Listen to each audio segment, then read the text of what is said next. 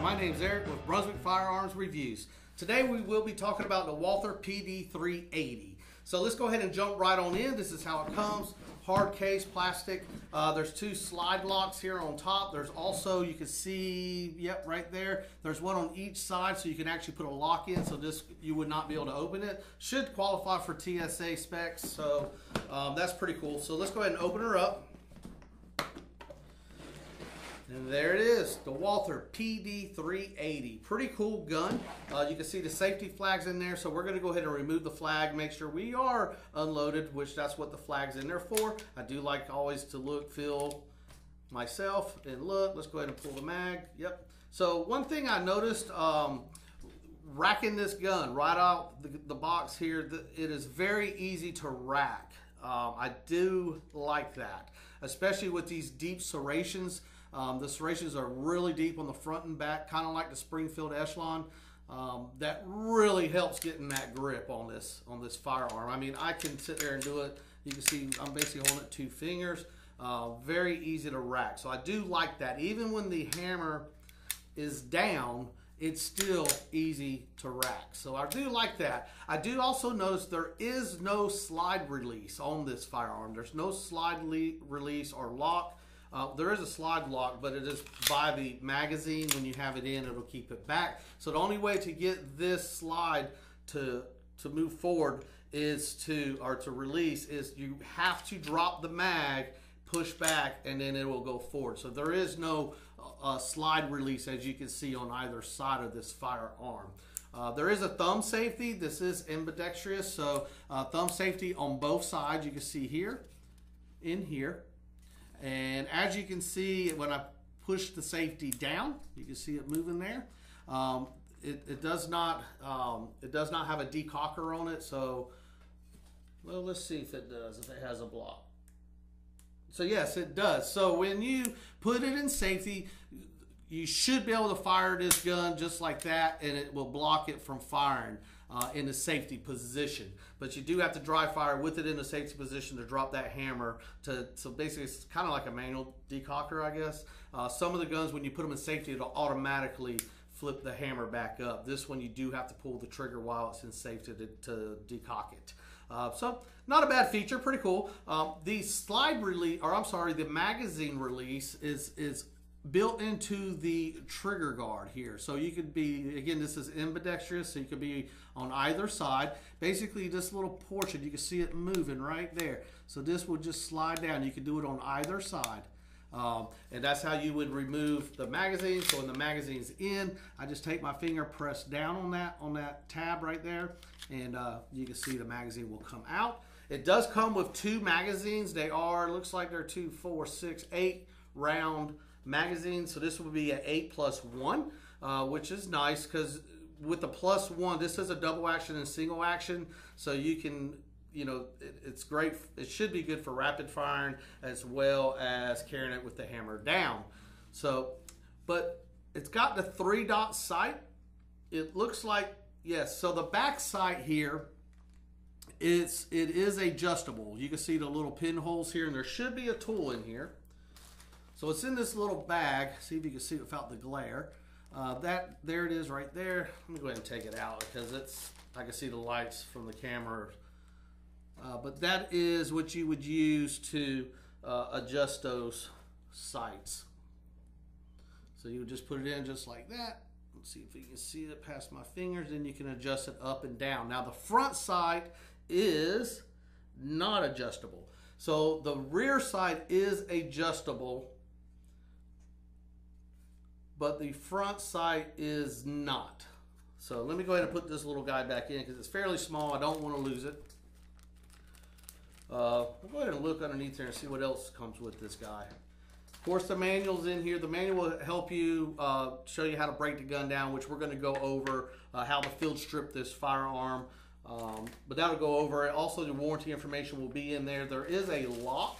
It is a cable system lock. I do have one here already open because this is a brand new gun. I don't want to open that pack, but I'll show you how to use that towards the end of the video.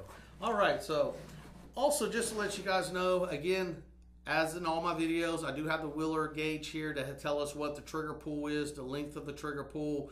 for the length of the trigger pull, the reset position for rapid fire, and also this gauge right here will tell us what the weight of the trigger pull is, and we'll go over that as well. So let me go ahead and show you how to field strip this firearm. On the firearm to take down here, you would see one on each side.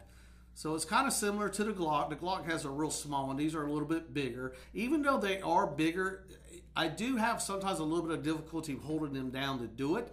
But I'll go ahead and show you how I do it.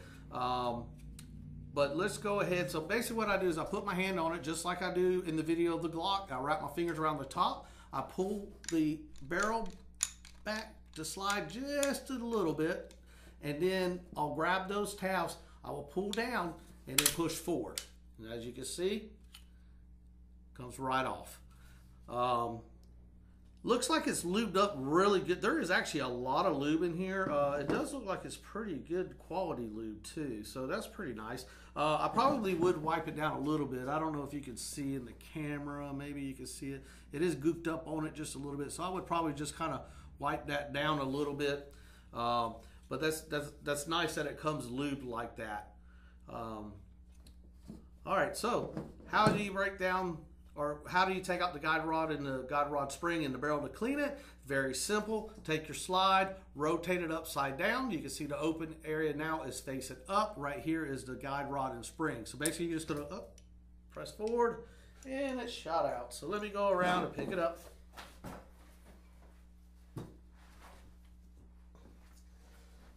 All right.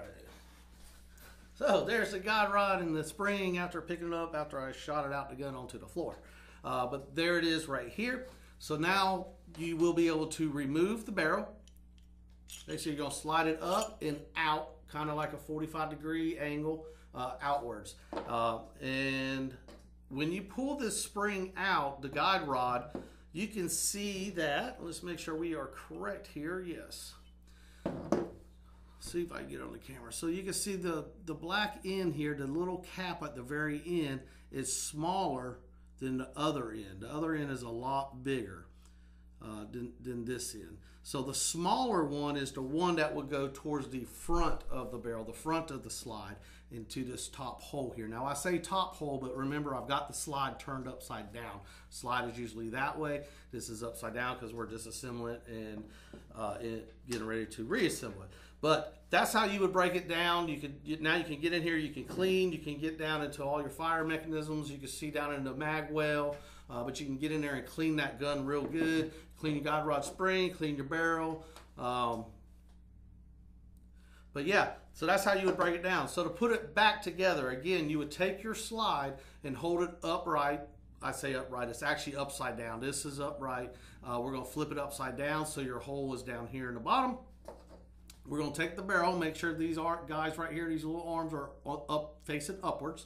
And we're going to slide it into that bottom hole of the slide, just like that.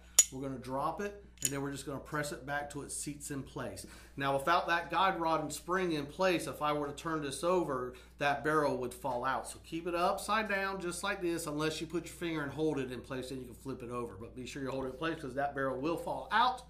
Again, small end of the guide rod is going to go to the top hole. Again, I say top hole, but it's because it's upside down, so it's on top. And then we're just going to kind of push forward, and it's going to push right and lock in place. Now, once you get that guide rod and spring back in place, the barrel won't fall out. It'll hold it in place. Now, to put it back on, you can see there are little notches here that go down. Hopefully, if you could see on the inside, I'll try to get the lighting right. But down on the side, inside, it's grooved out on both sides. And then on the rails, you can see here these little tabs. These rails are going to line up into those, and then it'll slide right on. So you're going to go all the way from the front. You can see right here, I got them lined up now, and now we're basically just going to push it on back, and we're going to push it back until it goes back.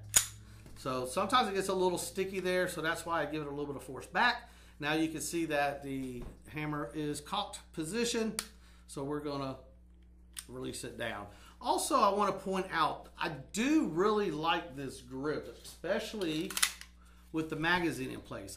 I've got all 4 fingers on there. There are semi-finger grooves here, but the texture is really nice all the way around. And there's also, you know, finger and thumb placement. You can see how it's kind of, maybe you can see, it's kind of indented there, and it's indented there, or there's an indentation there. That's for your placement of you know, your finger, your trigger finger, and your thumb on the other side. So it's actually a really comfortable gun. I really like that. There is a rail on the front. There's a Picatinny rail. So again, you can put a laser or flashlight or a combo or what have you.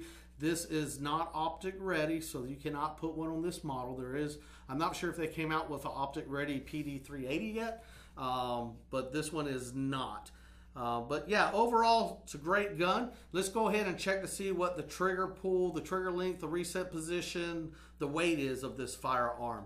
So what I'm going to do in this scenario, again, to the good old discussion of dry firing, not dry firing a firearm, I am going to use snap caps just because I don't like to dry fire my guns, even though they say the new ones are fine. That's just me. You know, you guys do what you want. I just can't see repetitious dry firing a gun, how it can be good for it. I'm sure it's okay to do it every now and then, but I don't know. I disagree with it. But again, personal opinions, everybody's got them. Let's go ahead and load one in. So I'm going to rack it. So now we have one in the chamber. You can see it's cocked. So now what I'm going to do is I'm going to hold it fairly close to the camera. I will fire this gun. There is a snap cap in there. That snap cap is designed to catch all that momentum for the firing pin and all that stuff in there, and it absorbs that momentum to preventing damage to the mechanisms and stuff internally of that firearm. But with it in, we can dry fire safely now. So let's go ahead and see what this trigger pull length is. So here we go. So it's not real bad at all. Now the hammer was down, so the trigger weight is going to be a lot less. But the trigger pull is not really that long at all. So let's go ahead and get another one in. And, well, I got to put one in. And let me go ahead and get one in. Also, I noticed when I'm putting the snap caps in, that spring is really light. It don't take much at all to put one in. So what I'm going to do is I'm going to dry fire this one more time, but I'm going to do it with the hammer down. So now let's see how it is with the hammer down. So it's a little stout. It is a little tough. I'm going to guess that trigger pull is probably at least 7 pounds. I'm going to test it here in a minute and see what it actually is. All right, so let's go now. I'm going to test the reset position. Let's get that one out. And I've already got one in it. So there is another one in. As you can see, the trigger is still pulled. So now I can dry fire or release the trigger slowly to see where that reset position is. So to give us the ability to get a second shot off. So here we go. I'm going to let it out slowly. And there's the click. And there would be your second fire. So reset's not that long. It's pretty nice. I would say medium, maybe a little less than medium. Probably not. It's probably less than that. It's really not a long reset position, but the trigger pull, the initial trigger pull is fairly long, just so you know. So once you get past that first trigger pull, rapid firing should be pretty cool on this gun. Plus every time the hammer's going to be down, so the trigger weight will be a lot lighter instead of doing the first initial pull with the hammer down. So now what I'm going to do, I still have a snap cap in there where I haven't injected it. This is double action. So let's go ahead and leave it in there. What I'm going to do is I'm going to put this guy here. This is made by Wheeler. This is your sensor. We're going to put that on the trigger. We're going to pull back. It's going to tell me what my weight is. So that'll give us an idea of the trigger pull. And I like to do it twice. That way I can get a medium between the two of them. That'll give me a better accurate reading. And as always, I always say this particular unit, I do like to get it about midway on the trigger. Sometimes it's slightly above the midway. I seem to get more of an accurate reading than if I'm too low or too high. So let me go ahead, let me go ahead and reset that. So right now I've got it on the trigger. So now we're going to pull. So yeah, that's right at 7, it looks like 7.15. So let's get another one off. All right, so here we go. And that one was around 7.6. So 7.50, 7.6. So we're going about 7.4, 7.5. It's pretty stout. Now, let me pull the hammer back. We're going to see what it is with the hammer back. So I've got it on. Let's go ahead and pull. So I got about a 4. Let's do it again. Yeah, so about 3.6, somewhere in there. So let's go ahead and do it again. I got it on.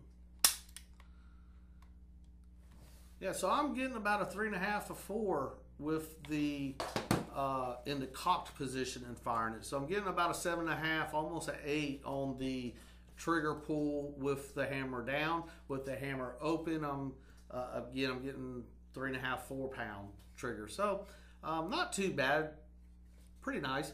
But overall, I think it's a great gun. I do like it. Rack's easy, serrations are deep. The only thing is there's not a slide lock. If the magazine's out, it's not going to stay out, which no gun will.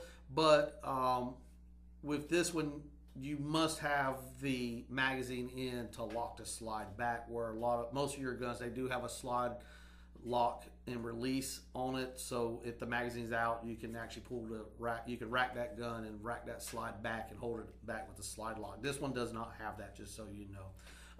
But otherwise, great little gun made by Walther, the PD380. I hope you got some good info out of this. Before I go, just to show you the, go ahead and lock it back and get that last snap cap out. Again, it stays back because the magazine is in. So let me go ahead and pull it out. Again, before I forget, cable lock system, you basically would open it up, drop it through your mag well, and then you would lock it back together, making this gun unusable. So that's how that would work. So, all right. So again, the Walther PD380. I hope you got some good information out of this video. If you did, feel free to like, share, and subscribe to the video. Especially subscribe. That's what keeps our channel going. Also, if you have questions, feel free to message me. You can drop a comment down below. Also, if you would, maybe drop a comment of where you're watching this video from. You know, if you're, what state you're from or whatever.